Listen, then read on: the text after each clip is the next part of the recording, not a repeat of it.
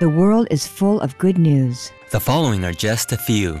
As part of a new development initiative to improve citizens' lives, officials in Libya announced plans to construct 3 airports and 10 seaports, as well as multiple health centers, educational institutions, and thousands of houses across the country. In India's northeastern state of Assam, the United Liberation Front of Assam, or ULFA group, announces intentions to hold unconditional peace talks with the Indian government this coming week. Iraqi Prime Minister Nouri al-Maliki announces that he is reducing his salary by 50% to bring it closer to that of other government officials, as he also calls for a 2-term limit on the office of Prime Minister. Thai Army Chief Prayuth Chan-o-cha states that discussions are ongoing with Cambodia to peacefully resolve recent border issues that flared between the two neighbors. Suriname becomes the most recent Latin American nation to officially recognize Palestine as an independent, sovereign state, with support for the rights of the Palestinian people to live freely in peace. Others include Brazil, Argentina, Bolivia, Chile, Costa Rica,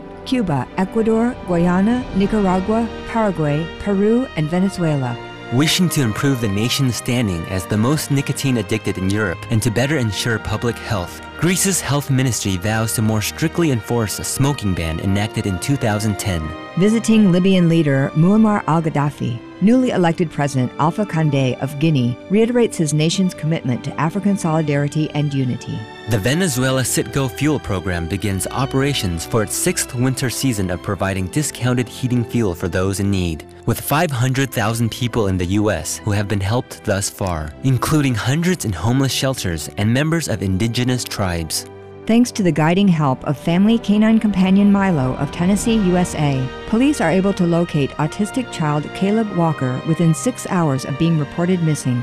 For his intelligent assistance, Supreme Master Ching Hai is offering Milo veg dog food along with $100 for more dog snacks, clothes, etc., as well as some books for Caleb.